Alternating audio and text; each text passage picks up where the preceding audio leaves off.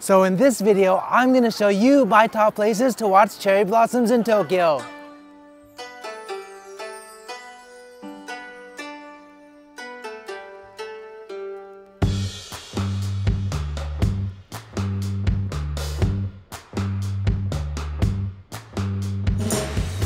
Tokyo has so many places to watch cherry blossoms, and I wanted to show you guys my favorite places. The one thing about Tokyo is there's cherry blossoms everywhere on just regular random streets. So don't worry, if you come to Tokyo during this season, you'll definitely find some cherry blossoms. But there's actually some designated spots that we can go, and I'm gonna take you to all of them. Let's go, because I'm excited to show you where my favorite spots are.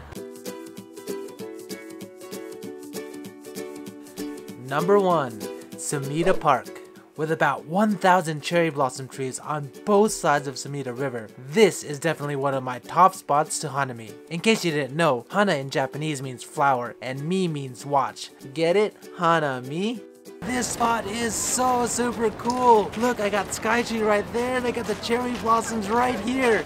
It's amazing. Where I'm standing is Sumida Park, and what's cool about it is that it runs right along the river, so you can go days and days checking out cherry blossom. And if you want a super unique experience, they have a ton of boats that you can get on right at the river, and it goes down the river. Oh, and did I mention that the Sky Tree is right there? Freaking awesome. And for those night owls, you can actually come here at night as well, and this place is lit up. And my advice is to chill between Sakura Bridge and Azuma Bridge. And right here, you can throw down some picnic sheets and eat, drink, and party like Miley all day long while taking in the cherry blossoms and the passing rickshaws.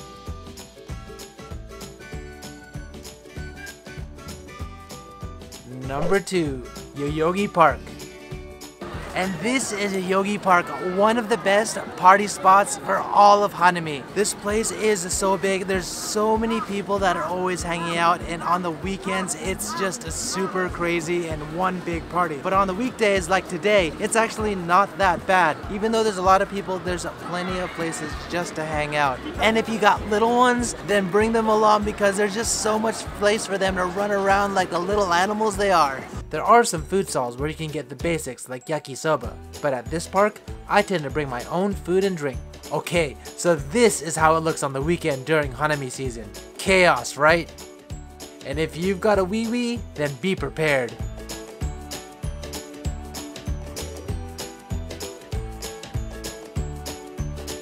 Number 3. Ueno Park. This spot has one of the most impactful cherry blossom views because the trees are just so big. On the main walking path, there's actually picnic areas that are set aside. It's not as large as Yoyogi Park, but you can have a picnic, you can eat, and you can drink. Means you can get super wasty face all day long. Oh damn, they made cup holders in the cardboard boxes. Ingenious! In fact, today is a weekday and it's still pretty crowded. What's also pretty cool is that there's just shrines all around, so you can get that like awesome Japanese feel. Kiyomizu Kanando, Ueno Toshogun, Benten Do, Hanazono Inari, and lots more.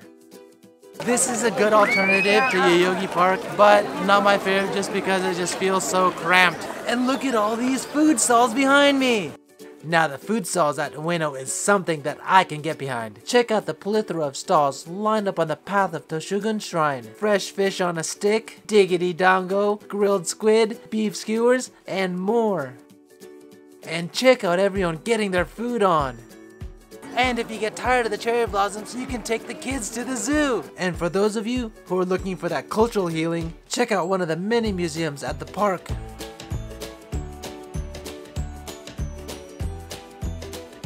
Number 4. Chidorigafuchi. It's right next to the Imperial Palace, so you can watch the cherry blossoms right next to the moat. It's pretty freaking awesome. But what's even cooler than that is you can rent a boat and actually go in the moat and watch the cherry blossoms from the water. Awesome! Chidorigafuchi has this crazy ass moat that was made in 1606 at the start of Edo Bakufu, the final samurai government in Japan. Anyway, the rowboats are the main attraction. If you've made it this far, you should probably get on. Otherwise, it's like going to a prime rib buffet and scarfing down only the soup and salad. But look at this crazy line right behind me. You guys want to come very, very early or you're gonna be waiting in line.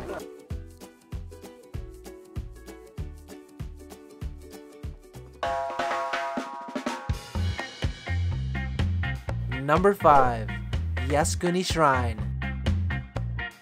If you want a shrine and check out cherry blossoms, this is the place to go. And it's walking distance from Chidorigafuchi. So if you want to visit 2 places, then this is your meal ticket.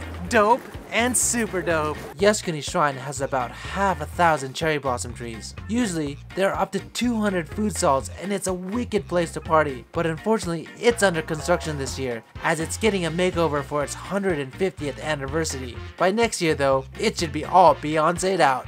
And just right next to Yasukuni Shrine, you have this street with all these cherry blossoms. Look how beautiful it is. Number 6, Shinjuku Gyoen. This Hanami spot is super chill and it's just so beautiful. I just love the wide open space. Look at it, it's just like super chill. If you come here, you will never worry about finding a spot. This is just like an awesome picnic spot, especially if you have kids, because the kids can just run free and you don't have to worry about anyone drinking or being loud and being crazy. The one thing about this place, it will set you back 200 yen and there's no drinking. So if you want to drink, then maybe this is not the place for you guys. And I just love the different variety of cherry blossoms that they have here. They have really light colored cherry blossoms and they have super dark cherry blossoms like Kool-Aid. There are about 1,100 cherry blossom trees and 65 different types. Definitely worth the price of admission in my opinion. Plus, it's not all claustrophobic in this mother. And inside, you can find different types of gardens like British, French, Chinese, and Japanese. But where's Wakanda? Number 7, Yaesu, Sakura, Dori. Look how beautiful it is. It's just a regular street, but you can see the cherry blossoms just overlapping like it's one huge shelter over the street. But watch out, there's cars, like right now. This delightful street is right in the middle of the business district, so you can't picnic here, but there's a bunch of restaurants and bars you can pop into while checking out the Sakura. And there's a Starbucks right here. You can just sit down, get a latte, and chill. Also, it's right in front of Tokyo Station, so if you've got some time to kill waiting for a train, you can just step outside and check out the cherry blossoms. Number 8, Imperial Palace. During Sakura season, part of the Imperial Palace is temporarily open to the public without having to make reservations. Thank you, Your Highness. Don't mind if I do. Check it out, we're in the Imperial Palace and this is so beautiful here. This is like the perfect picnic area. You can just sit, lay down your blankets, but it's just so super manic here that you can just lie down without having to worry about getting your clothes dirty. Oh, actually, I'm looking at that girl's back right now and it's pretty dirty, so you probably want to have a blanket. Even though it's such a big area, it's super mellow. There's not a lot of people partying or drinking here because it's prohibited. It's just like an overall place to like bring your kids and just run around and have a good time. Well, I don't even know if you're supposed to run around in the park because they probably prohibit that too. It also has this cute Japanese garden inside. Cherry blossoms were not fully bloomed at this time, but the cherry blossoms in the Japanese garden was Mary Poppin'.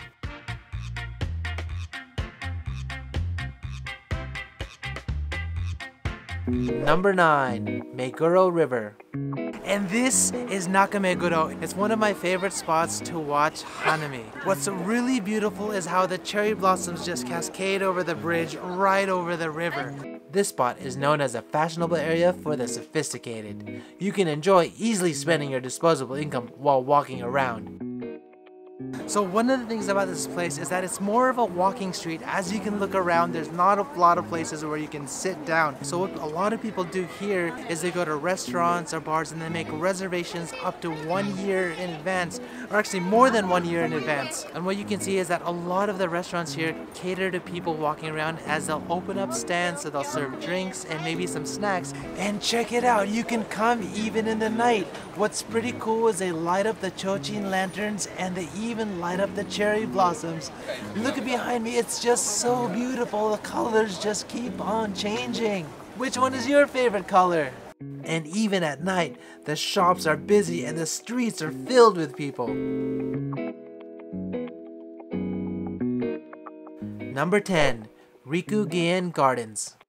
This is Rikugien Gardens, and it's one of the cooler night spots here in Tokyo. It's kind of like this meandering trail, and all of the cherry blossoms are lit up, which is pretty awesome. Bugs are coming towards the light.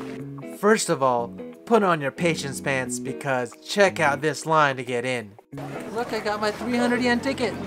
When you step inside, you'll be welcomed by a giant Shidare Sakura. Wish I could capture its full image, but the entire garden was super dark. Oh well, at least you can sneak some kisses with your date. But if you don't got someone to crush on, then at least there's food.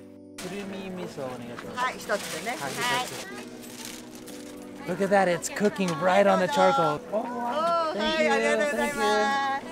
you. Look at that. Look how big that is. That's amazing.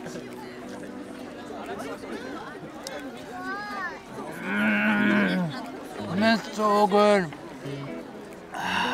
This is what it's all about. Having a nice cold beer, some mochi, sitting underneath the cherry blossoms. I love this season. It's awesome. Alright, that concludes my top Hanami places to go.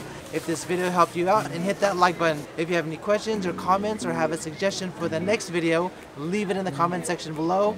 And like always, if you want to see more of my adventures in Tokyo or in Japan, hit that subscribe button and I'll see you guys in the next one.